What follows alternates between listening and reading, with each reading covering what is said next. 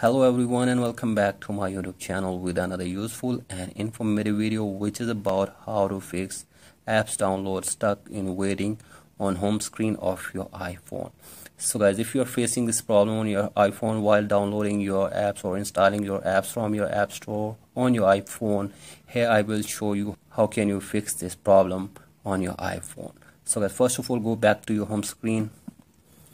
And after this you will have to simply drag down your control center from here, and you will have to make it sure that your internet connection is working properly.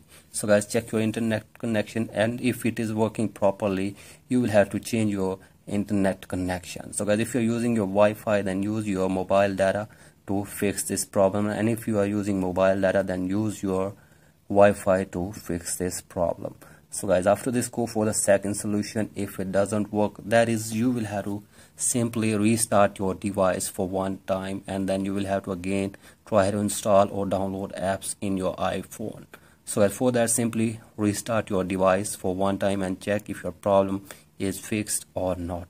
So guys, after this, go for the second solution. If it doesn't work, that is, you will have to disconnect all the connected VPNs in your iPhone. So guys, for that you will have to simply open your settings in your iPhone, and from here scroll it below and tap on general, and from here scroll it below and tap on VPN and device management. So guys, if there is any connected VPN in your device, disconnect it and check if the problem is fixed or not. So guys, after this, go for the other solution. If it doesn't work, that is, you will have to again open your setting on your iPhone, and from here tap on general, and from here tap on software update. So guys, from here you will have to simply update your software if there is any update available for your iPhone to fix this problem. So guys, first of all, update your device and check if your problem is fixed or not. So guys, after this, go for the final solution.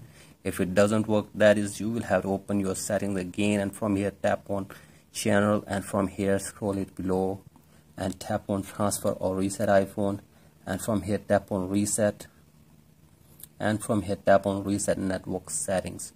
So guys, give here your passcode, and after this reset your network settings of your device, and hopefully after this setting your problem will be fixed. So guys, that's it for today's video. If you find this video helpful, please like and subscribe to my YouTube channel as well.